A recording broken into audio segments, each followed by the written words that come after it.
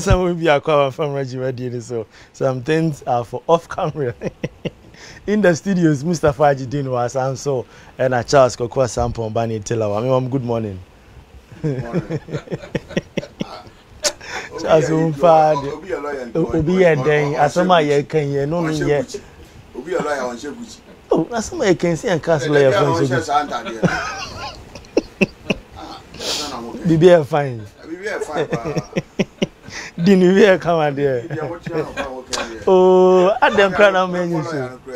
I don't know so Bobby dear somebody come off and another back on. I know I should put you was a lawyer. I should put it's all swagging tonight. It's all swag. Young cannibal so. They can't be some Matter dear, you did we fine. Great. And no Champions League, you know. I mean, did you expect say Madrid to qualify? It was a 50-50 game. So honestly, I thought say Man City had a better chance of qualifying. Okay. Okay. If you look at the dynamics of the Champions League, it's a night when the gods are with you, everything favors you. With all due respect to Real Madrid fans, and you realize that City were the better side on the night. Yes, of course. They created all the chances. I mean, it was obvious. And that's the beauty of the game. That's the beauty of cup matches. You don't need to be the best team. And as some way they be a kind of platform we say. And so now you're best in a way we knew. When luck is on your side, everything favors you. Okay. Share Haaland chance. Look at the Bruyne chance. Yeah. So they did everything. And then Madrid is getting all the credit. Okay. Deservedly so. Because they won. Yes. But Bisa say, Sankomo winia and the City did penalties in the qualifier. And can they so no? Attempt na be kwa Ancelotti. And now could defend it and about Fontaine now boy you go musa or better defend the winning City. Yeah. But I remember City against is it Wolves? Okay. Nay FA Cup. No more, I think lower division. Okay. The City bought the beautiful game. A 80-20 ball possession. A baby could do 82-18. Imagine. You will know how much I'm one pay. They are qualified. Okay. And cup match, you know, you don't have the opportunity for another time. Okay. Honor. Yeah, we. Okay. Anything I may, you know my stand. I have never been a fan of cup matches. Okay. And I'm hoping say maybe next season that format, you know, some Champions League, home and away, be 8 teams. May I just hope some 32 teams, you know. They said the Ankebo League, you know, near Bo League. Your boy we are. And you know, Sebe, Kwasianji League. Okay, because no wasa. Your coach is on one yard or Moja Champions League. But coach be a new on yard or be to Magic League. Okay. The Matthew is an example. Of course, Roberto Di Thomas Tuchel Champions League, you know. The fate it is saying. Time at Chelsea for Coco form coach in the buy from FC Porto, Andres Villas Boas. No, what Europa League. Young coach, fine coach. Or by Chelsea, what happened? West Brom they say no more Pamo. The records are there, many of them. But Charlie, it shows you the resilience of Real Madrid too. When the going gets tough, how will Mutumi hold on to their opponents? It's the mentality of the players. And that is what Barcelona were lacking when they played against PSG. Okay. Araujo men sonimo. Don't touch or some touch it. Don't touch or some touch it. Let him score. You already scored them 3-2. Yeah. And you had already beaten them. You are leading by a goal to nil. You didn't need that equalizer for anything. You didn't need that red card for it. It was absolutely needless. Of course. And if Barcelona fans are listening, it wasn't Xavi's fault. Every fault, and I say every blame should go to Ronaldo Araujo. He is the reason they are home. Because the Champions League, it was an El Clasico. But a small club in Spain, whose fans are always crying, would not qualify to the final. Sorry, so that's the funny part of it. Unfortunately, I don't mean him saying El Clasico, but qualify. But Real Madrid, absolutely sensational on the night. They were to be defended here. And see, the mentality of certain clubs. Okay. I said, Omo at their two mutrim say, when you are playing against Madrid, that is what they use against the opponent. Okay. Because if you are making a combined first 11, I can tell you about 8 of City players will start. Okay. If you are making a combined first 11 for both teams, and your past glory, so I'm talking about current form. Okay. About 8 of City players, minimum of 7. So maybe you combined first 11 against Madrid. But the Madrid boys in the mentality now, my day bobo different. Or tell say, or no bar no watch say, mimi team no, your history channel. Okay. Meme no, misansu ni mbochen. And almost for character. That is the mentality, character. Into you nipa biya, tembia meka samachero. Study the mentality of Real Madrid. Okay. You need that mentality. For us now, na obvious we be free. They're obvious. And necessary we free. The only problem when you challenge is when you necessity free. Nka City qualifier and Quebec to Arsenal's and Liverpool's advantage. Okay. Because City will be fighting for all the trophies. And then I say concentration be bekwaha, they'll be playing virtually every week. Now every week on about 2 games until the end of the season. And then qualifier are the Champions League semi-final double leg no to rate. A bit drainy team no. Nas na mo afa ho bet. Okay. I'm just sorry for us now. I think the league in India is a foregone conclusion. If you no listen to the coach, Nankasa and Samoa, say we name how we to my psychic players in the now coach who did now on the bench. And crash players, no. Edimina on the pitch. Okay, fantastic. Now legend, Charles Kokua Sampo Bani Taylor. The team free on Tuesday. Me name say, what me die there. Tuesday, did you expect 17 be free? Barcelona and American so. I'm a chair for no one here. I was at times, so I was so young, strong mentality. The boss are such of games, no. I wrote you on. Who's on an oye pillar watch, so I say. But a drew baby on Anna, me bremu Zavi Kakra.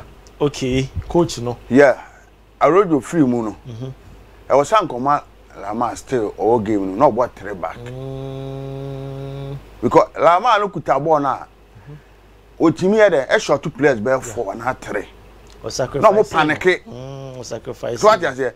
And yes, and I make us a do baby, it take risks. Okay. So what I say. Because a year I didn't buy, you know. My parents, I didn't buy AC.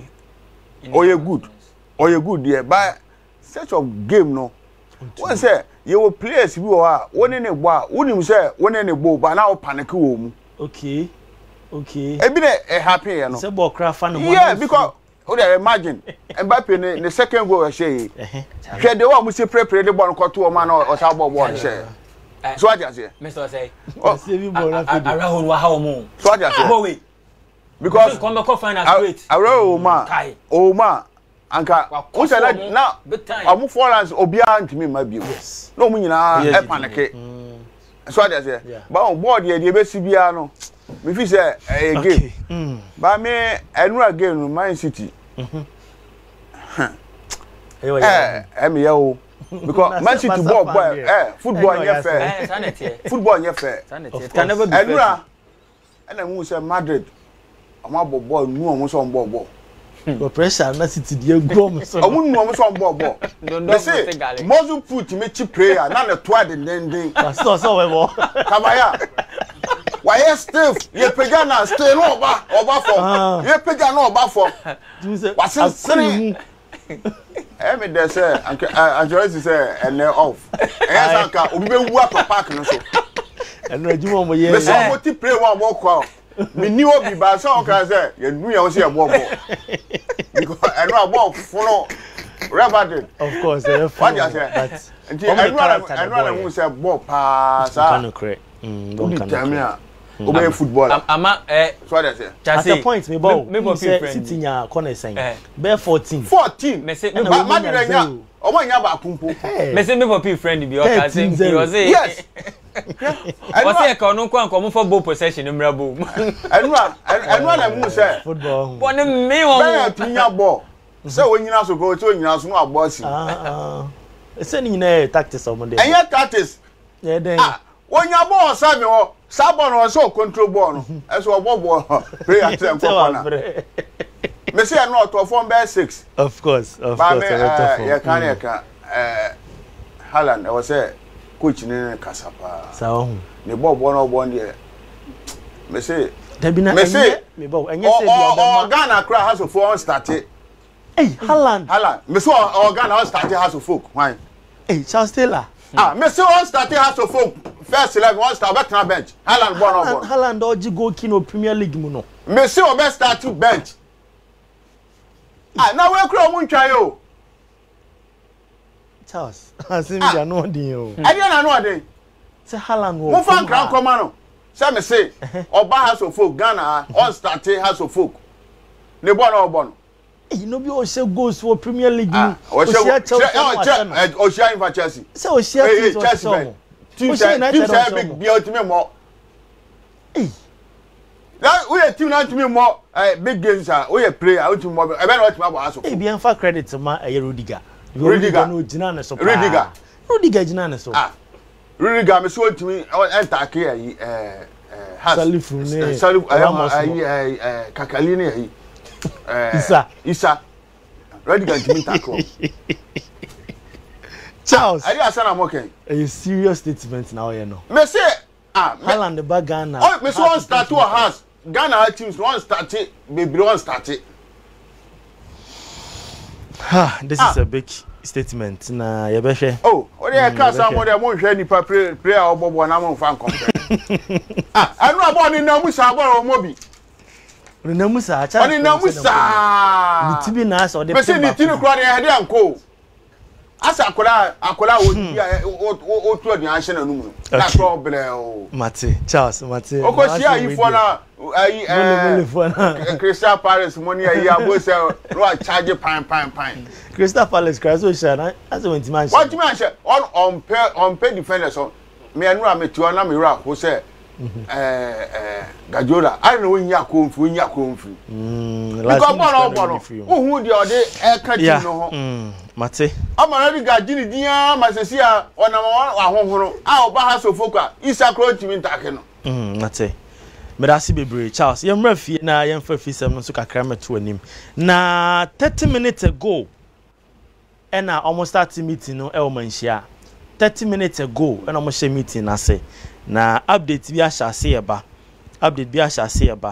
IMC no e de a chopa ko e de ama manhia na nanom e wo honum nyina IMC na apompochewo a cho mo se me asi na nya no mo pesesi na omo hwe se ne ma besesa na ne ma besesa e wo se supporters ni nyina kom ho bom na omo ntai eye IMC na chi ene team nso achi na omo fa ne asi nyina no ento baabi na as to say ogum e ko anas onko de as we speak omo moy no so tinie as we speak we are live report from Manchia as we speak omo mbo so se ogum oko anas oyeden na IMC ne de omo pacho se mpanyifon fa nche omo se ne aba no omo hwe so betimi atoto ne manim yai na team so fa no ntoma prefer legend mama sha sen fan free ho that was me do asna IMC no omo pacho about what se ne aba no so omo hwe se team no correlation da bi se team no correlation so omo nwie le so omo ko oh really team no correlation na team na se coach the team correlation aso antena na wo pacho se ne aba and when you am for aso na de na e ko no because team we hear team na say nipa no niema na oye na mfata say oye a say mo ma no we ntina make say si am fa brofo emela na nhye Ghana fo mu a da bia se ya na be because broni coach bia ni wa o coach team a 9 matches 7 defeat 1 draw 1 win not was system your coach na one nam kronim I go mpie 1 week kra no mpie na yere kra mpo fre no mfie no so Ghana ni ye ka se man no se meba because on na adwene different it's only supporters in be ya adwene ne omo koye wo training grounds no I mean ofo aso so mo sad no me de memfo aso no say because of team no match Sunday ya okay so I say and the team no ko bo no so wa hye no ni ho okay enti say revenge no be ba na say the ntokwa na e ba be no anya sa revenge no so I say ba mi mom de better ni say anka ontwe ne ho na supporters no fa ni je nko park enko support team no because say the be supporters be ko park na omodi abufuo ekwa akodi natem ama players ne kura obi ti kura mpa ama ne ball na side e na de me yan say ni players no na majority na de ebo okay e na omo say sa nkwara no omo ye good o ba omo mfe no etimi mo kotoko no eso omo anu akofo omo aba okay so I say because me hwe apa mu ball na omo bo ama kotoko no na me hwe ensu no ni watala watala ball na mfo crop so di ni tibo Charles oh same boa but say I mean ni go ashe nyina anything so about she goals mamo how many goals I think so by in the first 4 matches na say me about 2 goals about when oh I mean beginning of the season or by na end no so akosi say end na say ne man she dan ya yisa but say oh wo kan sa okra odifo nti da bia wo ba na wo ya de na wo say end ne de oye ni bia bia la wan e be few Ghana yen ka starting o ye ka finishing okay so I say because baby adu no team no e wa we hiam satan e hia players no betuma dey deliver my okay so because baby ya do na so ko bobo draw na ye shewa baby da na nye so because sabe supporters me tran park so e me hwe ogumo sabe onu kwan Ghana coach oyesa kola nye onu kwan so I say okay so enti edu baby a also who say supporters ne ba so me hwe soccer no okay enti players are fit to the in on fit dey omo pitch no so fantastic no nya sa kokwasa you know because boss na ball no obi anka say kolo players ni good be do ba bia e wo say who say kotoko no ye mfasa players na ebo because kotoko per results okay ye mfasa players yes e fa mo kotoko sa no ejina hono ma players ejina say obi a ojina park so ati say ball no ogbo no onim ball ba the finishing ye okay so what I say because kotoko players le kuta omo no o pa hwe omo ekigigi ba say omo nhego edin okay apart from Makwala say Mukwala only prayer out you say o he mature wanimu a okuta ba o confidence say ball there obetuma bibi on fa ball omo de kwasa omo de akopem nti da bia sa bo say na opponent na be hye na de bad results na ba kotoko okay me dia be kan ogun e ma ne ha no say stay kotoko ara obekochi ye kotoko nko na team Ghana o mfiri anko na obi mefa kotoko na kotoko no ye de SMP because the first time oba ye no obi age ball no so say o a good coach but second time oba me kan o ha say o team me hwe one view of the team me call relegation me kan na ko 40 achie na child here na yeah ba ye hu de ko about you now see a baby oda no team no betima call relegation say ogun na to aso a because one say bibia o say by for say every successful one behind what a woman a good woman and yeah woman bia it is a nya o ma so fato no ye good a o nya twetwe o mo ho how man na twetwe o mo ho kwadwa sante hwan na ya the Chris obia who so mo kasa o team no bi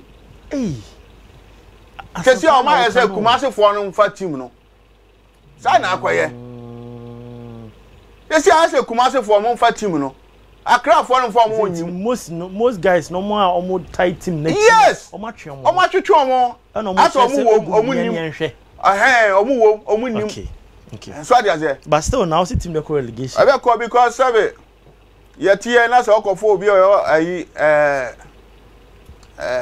producer say o me host a me feel say ye be black akra obi o tie yimfie de sabe e fa nkoye football Meko Dean so no so de ne de ama me na Dean obeka eye cars so de na bom next month na cars dey the ruling GFA versus Georgia Free Year so de ne de na went Mr. Fabeka bom na o de amam sisi mamenya memra on the kabom kotoko issues and of course cars ruling yame adoma May and eba on Georgia Free Year versus the Ghana Football Association on kotoko issue me just say me makano platform was I've never liked second coming and you go mtina me can't say okay me a fan of second coming. When you are done, you leave when the applause are high. Now, okay. Obeji league now. Okay. Tino. Second coming, so I took go to second coming. Okay. You have another point. Okay. You have another point. But me generally no, I'm not a fan of second coming. Okay. Me believe it's we with the no be met to us. Because mostly no, and the a best legacy. Okay. And the names okay games are subsequent games here was started here oboya. I saw no place Peter Midu, Nana Beni, Nurudin Amadou, Ansu Kalu Watara, all those guys, guys are on one aqua form aba. You understand? Not the a few guys are no more what to say than Ladamo. And so Morrison yes, not the Morrison mo so Justice Bray, what here Justice Bray, the position of boy ya Kotoko ni Jeno no boss. It's on a midfielder. I don't got to. I worry. And on say no on one kasa na expose no. Because wow players no so akọ for mobile no. They are not delivering for you. And the sense no transfer do ya close. We players didn't deliver now. 1 for 1, 1 for 2. You pick more than 15. Last time I checked, around 17 players. Wow.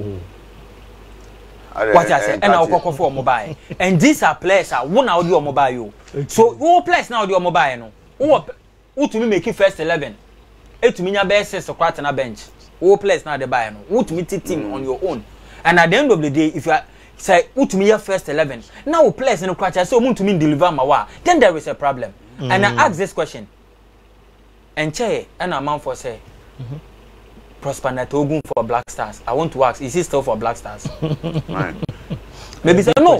You remember that argument? And I said it on this platform, and people were like, "Hey, you are anti and those stuff." Maybe sir, Prosper no. Maybe sir, sanyo no. Mugusu amoto ana. Mugusu amoto. And for man Black Star na. There are people who believe say he was the best coach in the system. Okay. Me who the people here ma local Black Stars. So near in a coy, I know what and you are mona, me channel, local blaster, you are mona almost say, I'm more fair players or Ghana at the coy. But which one is all my maybe a man friend, or more buy no. I won't say, Lampty, I will say, a friend of proper blaster. But they look at the end here. It is out, I know money any. Dean, Post Wama, watch now, me person about Twasso. Near Rakas issue name. Because Georgia Free and GF issue very big. We are best son name. I'm big. But I show in CSA now, Yamia don't watch never Twasso. Charles Ebai, Samson Mustafa Jidina by me contact now. 2 on me call and me say, Crashan some Kwan and Fryer. Yamia don't watch now, you be room. Now you are in a special. Yeah, pay boot. Okay, very well. About for the Sika. Me the Darius, me tell them my Saturday. Crashan the Chomo. Yamia don't watch the bishop.